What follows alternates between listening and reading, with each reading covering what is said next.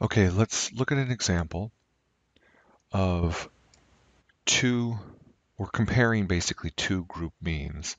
And it's very important that we understand these are two independent means. And independent just means that they're not related. You're not looking at, let's say, pre and post scores on a bunch of students, and so you would take the average of the pre and the average of the post, but those two groups of scores are dependent on each other because they came from the same student being tested over and over again. Or you could look at things that were dependent because there was a natural relationship between the two groups. So, for instance, you could look at IQs of people and their spouse. So you have a paired data that way, right? Because you have an IQ score of one person and then you have an IQ score of their spouse. And even though you can do now the average of one group and the average of the other group, each of those pairings have a logical tie, right? Their spouses. You could do the same thing with siblings, and look at pairs of siblings. And again, there's a logical connection between those, and so those are considered dependent. But in this example, it's independent. It's very obvious that it's independent. We're looking at two groups of objects. In this case, we're looking at men and women, and we're asking the question: do men talk less than women? It's one of those age-old sexist questions, right? But statisticians like to take the politics out of it and just look at the numbers. So here are the resulting statistics, the simple statistics, right, based on two fairly decent size samples, 186 and 210, right? That's our N, that's our sample size. For the men, they had an average of 15,000 and change, right? Just almost 17,000, almost 16,000 words a day. And then women had a little bit over 16,000 words per day on average spoken, right? And then, first of all, how did they calculate that? Who walks around with a counter every day and counts every word they? But anyways, and then the next number is the standard deviation. So these are the standard deviations of the samples, right? We notice that they're not Greek letters, so these aren't standard deviations of the populations, and we didn't use a Greek letter for the mean, right? We don't have a mu there, so that's not the mean of the entire population. These are sample statistics. These are statistics done on your two samples of men and women. So you have to ask yourself, okay, how am I going to tackle this question? I realize I've got two sets of data and I want to compare those two group means. And I know there are different ways to do this. The first question is are they independent? Are they dependent? Because if they're dependent, we're going to go down a totally different path. And you go, no, these are independent.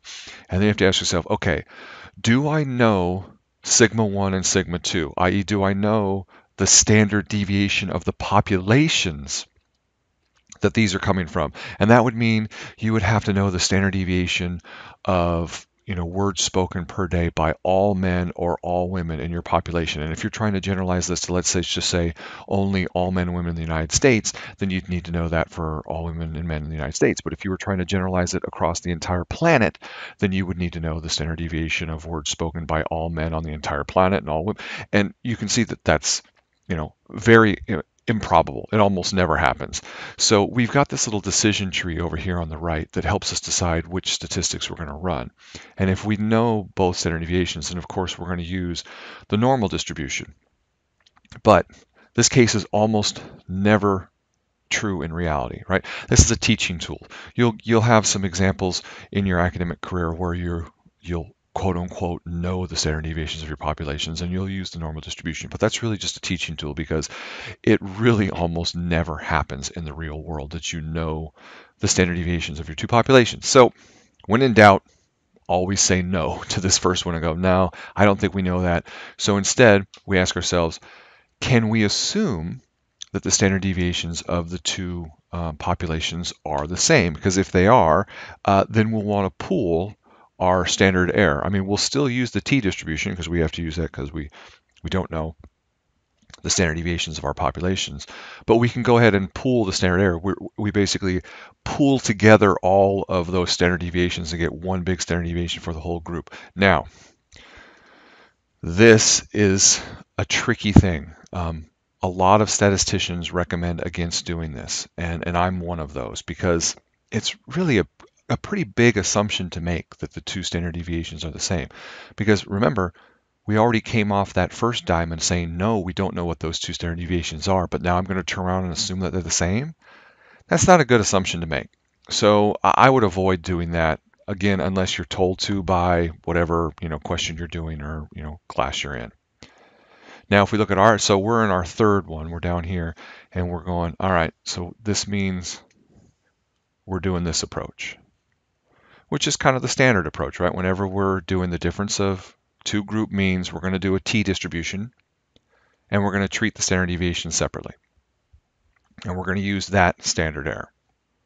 Now, if we look at our data, we can see that the two standard deviations they're close, but they're really not the same. So you can see that it wouldn't be good to assume that they're the same. Now, before we jump into the calculations, I want you guys to take a second and look at this data and ask yourself, what do you think the answer would be? You should have a general sense of what these things are. We're basically asking the question, are these two groups statistically, right, significantly different? Well, we have relatively similar sample sizes, right? 186 and 210. And then we have relatively similar means. I mean, 15,668.5 versus 16,215. Yes, that's a difference of about 600. But it's a difference of 600 when your standard deviations are both over 7,000, right? You got 7,301.2 and then 8632.5. Those are big standard deviations. So those two means are a fraction of a standard deviation away from each other. So are they going to be statistically different?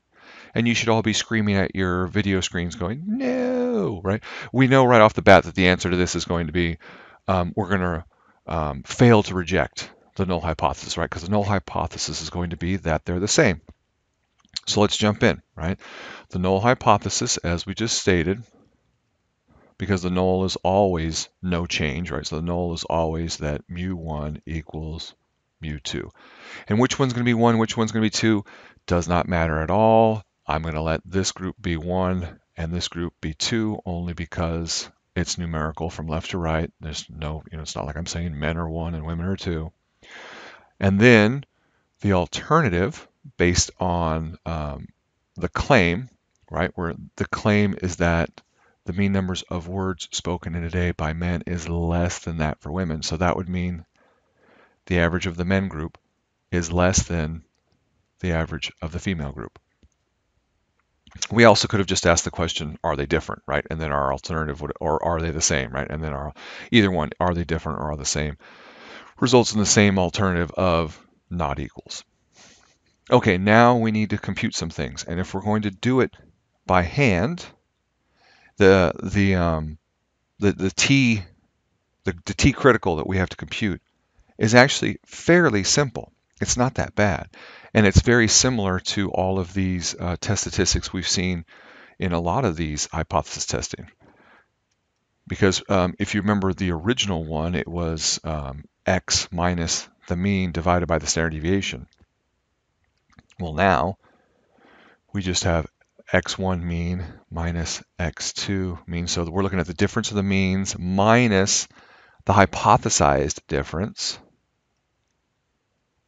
the null hypothesized difference. And remember, because our null is that they're equal, this second piece is always just going to be 0, right? It's just going to equal 0. So we're just going to be left with the difference of the means divided by some form of a standard deviation, right? A standard error, what we call it. And in this case, we're using this formula over here of s squared, so the variance of our first group over its sample size, and then the variance of the second group over its sample size. Plug everything in. It's very simple computations. You guys should be able to do this pretty much in your sleep and spit out a test statistic of negative 0.676 if we round to 3 decimals. Now, if we want to do this in technology, it's just as easy. In our graphing calculators, we go back into our stat and then our tests, right? We're doing a 2-sample t-test, right? So we got 2 samples, so we got to go 2-sample t-test. And then If we choose data, that's where we'd put the raw data into two lists, but we don't have that. We did, but I did the data for you, right? I did the analysis for you and gave you the actual stats. And then we go down here and we fill everything in.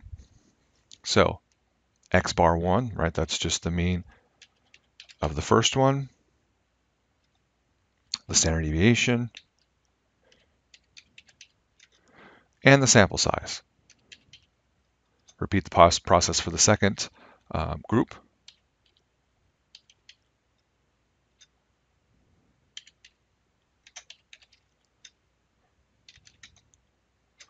And then the last thing is to make sure you have the correct alternative hypothesis. And because, again, we let men be group 1 and women be group 2, then we're asking that group 1 is less than group 2. And if you put these in a different order, right, if you put women in as group 1 and men as group 2, then you would just choose the option of it being greater than group 2, right, because everything would, they'd switch places. All right. So now it asks, do we pool our variances? And you should always choose no, right? Unless told different, like you have some sort of special homework question that they tell you to pool your variances. Never pool your variances, right? I really think that's a bad thing to assume. And then we just calculate. Here's our test statistic. You see negative 0.67, round to 676. Here's our p-value, right? Here's the associated p-value with that. And we can see that we're like we said when we were just looking at these, these two things are less than 1 standard deviation away from each other, and our t-statistic is less than 1 standard deviation, right? That's basically what these things are. They're like z-scores, but now they're t-scores, right? We're just on a different curve, but it's the same concept of the z-score. So we're less than 1 standard deviation away. So that gives us a big p-value, right? Almost 25%. And then it gives us a bunch of other stuff that we don't care about, degrees of freedom and things that we would use for other computations. But there's our test statistic. We could go and get our we could go get our T critical, which is, based on a 0.01 significance level and based on our degrees of freedom, 364.26, right? So if we had to actually find that critical value, that's what we would use that for. And we would see that ours is not outside of it, right? So it's not out in the critical region, and we would fail to reject. Very simple, easy stuff.